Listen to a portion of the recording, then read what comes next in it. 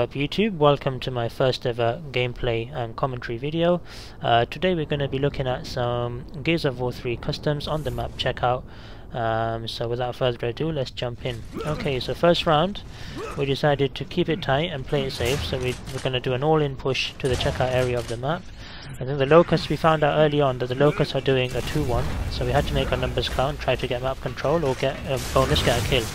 Now, you see that guy in there, alleyway, he really is in a no man's position. I don't think he called out my position to his teammate on the platform, and so he died early, and then he's finished off himself. I don't think he shot about 3 bullets and that's about it. That's all he did. Really bad positioning on his part. That leaves us in a 3-on-1 situation, and there's only one outcome in that kind of position. Now you could argue early on that I should have died to the nade. I could have died to the nade. But I think fundamentally what was wrong was the bad positioning on the locust part. I mean, they were never really in a situation where one teammate could help out another. They were just far too separated. Moving on to the second round, so I think both teams are doing the standard 2-1 push, sending 2 guys to the sniper or plat, and then 1 guy to nades. Now that's bad play on my part. I get full red early on. I should have used attack comp. This is where it switches around. Warboss, who was fighting me in nades, he should have called. Look at that guy. Look at that guy just messing around opposite the map. He should have given me shots early on, not now. If he had been shooting me early on, I would have been down, and that would have been a lot different. Instead, Warboss decides to push me. I don't know why, because I had right-hand advantage, and I had teammate covering me. And now we're left in a 2-on-2 situation where both teams obviously have the a player in ghost cam. So we're going to see a bit of a stalemate now. Really important not to give cheap deaths, or make sure you're not in a position where the sniper can get an easy headshot on you. So we're just waiting here, see what happens. Got him. Okay, so again you're going to see quite bad play on the locust team. You're going to see quite a separation again. Look at the sniper.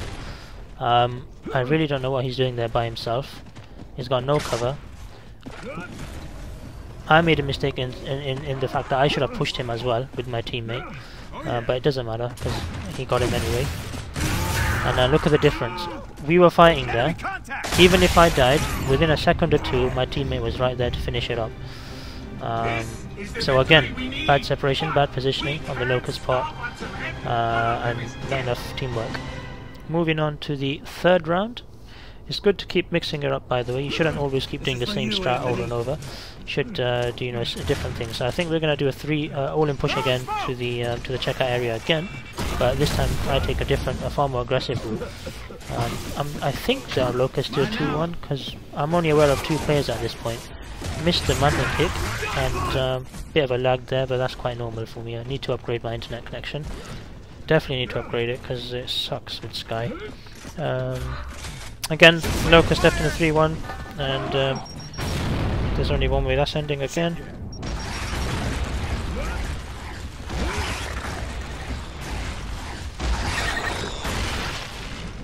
Only a matter of time. There you go.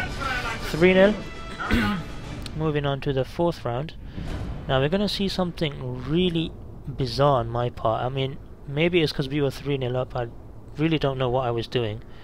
I was pushing nades, but at the same time, I wasn't. You'll see what I mean. Okay, so why am I going into home electronics?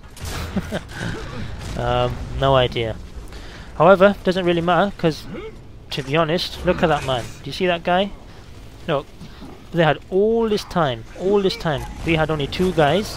My man's chilling behind that wall playing hide and seek. They had all that time to push in to check out, at the minimum, gain control of the area, if not get a kill. Instead, we end up killing one of theirs somehow, and now they're left 3-on-2, and it's just going to be a Lancer game, just pinching basically. So again, bad play on